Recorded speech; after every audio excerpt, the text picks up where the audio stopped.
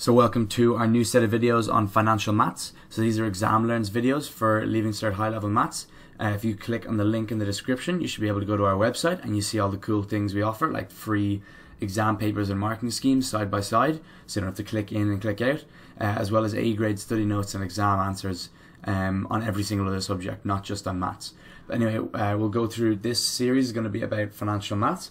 So the order we're going to go through these topics on is as I have bullet pointed here. So first we're going to look at compound interest, then we're going to look at present and future value of money, then depreciation, just one short video. Then the three hard topics are going to be savings, pensions and mortgages. So that's the order we're going to go through these topics in these videos. This is just a short intro video.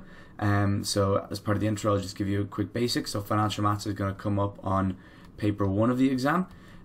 Generally it's either going to be a short question or a 50 marker, so it's going to be somewhere between 25 to 50 marks.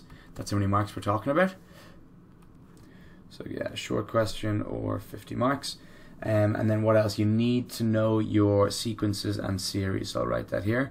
So sequences and series. If you haven't done sequences and series yet, then I'd recommend doing it. There's not much point looking at these videos without having done sequences and series, especially the last three. So the first few we could probably do, but the last three without sequences and series would be useless.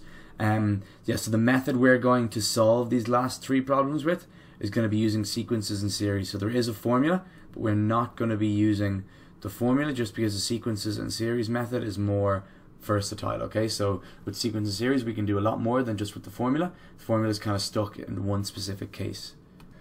So yeah, that's about all I have to say in this video. Again, it was just a short intro, but yeah, I hope you enjoyed the video. Don't forget to like and subscribe if you do, and tell your friends about these videos if you found them helpful. So next video we're going to look at compound interest and the present and future value of money. So we'll see you then.